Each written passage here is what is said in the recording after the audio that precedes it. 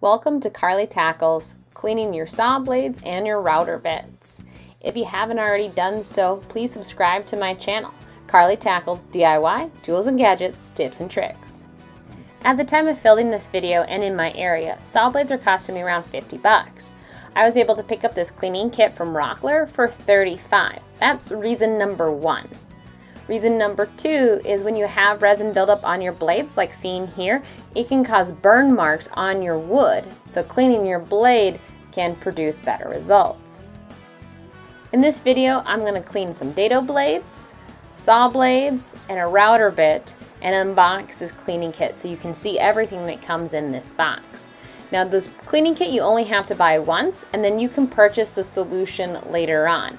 The benefit of the cleaning kit is it comes with a nice big tub with a lid that allows you to keep your cleaning solution long term, and you can just swap in your blades. It comes with a brush. It comes with a little container meant for your router bits and its own lid as well. And then it comes with the cleaning solution that you can purchase at Rockler as well. Now if you don't have a Rockler near you, they have a website, you can order it, and if you use the promo code WOODTALK, one word, you should get free shipping on either purchases $39.99 and up or $49.99 and up. I can't remember, but if you're watching this and know, please put that answer in the comments below. You can find the directions on the back of the cleaning solutions bottle. For this, we are going to mix 1 part solution and 3 parts water. So I started with 3 cups of water first, poured into my dish, and then I'll add 1 cup of solution and kind of mix it together.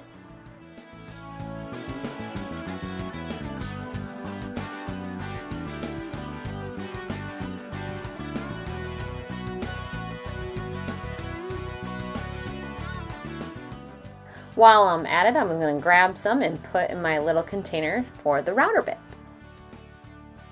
Once your solution is good and stirred, you can place your blades in the solution.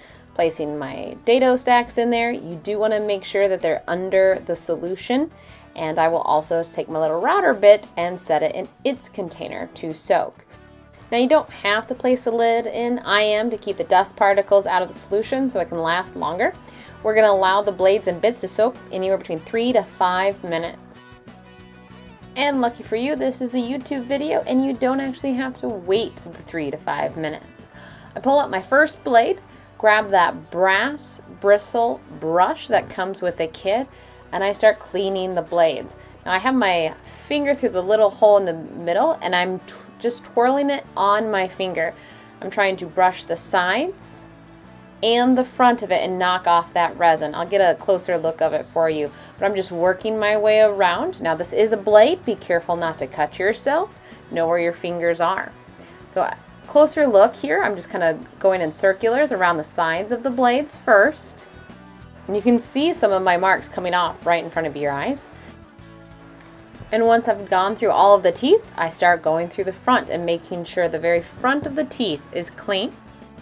And your router bits will be very similar. Some of your bit shapes may require more work. This is one of those that have multi-blades, carbide tips, and so some of my resin got stuck in between the blades, and I was using that brush to get it out. And the other router bits are normally 2 blades, 5 blades, and a lot easier to get in and out. But I thought this was a good test for the cleaner and see how well it dissolved that resin. After I cleaned these off, I did kind of give them a rinse to remove some of the solution. And in my research, I found that it's recommended to re-lubricate your blades and bits with some of these coatings. This one I found is called Blade Coat, and it's supposed to help return some of the natural oils to the blade to help keep it from rusting. There you have it. Nothing was too hard. I cleaned the dado stack, saw blades, and router bits. You saw what little brushing I really had to do. The solution did a great job, and look at the final product. Those blades look brand new, and I promise you they were not. If you liked this video, please give it a thumbs up and share it with your friends. And if you haven't already done so, please subscribe. And if you care to support this channel in other ways, please check out my new Patreon page, where you can support this channel and future projects. Thank you.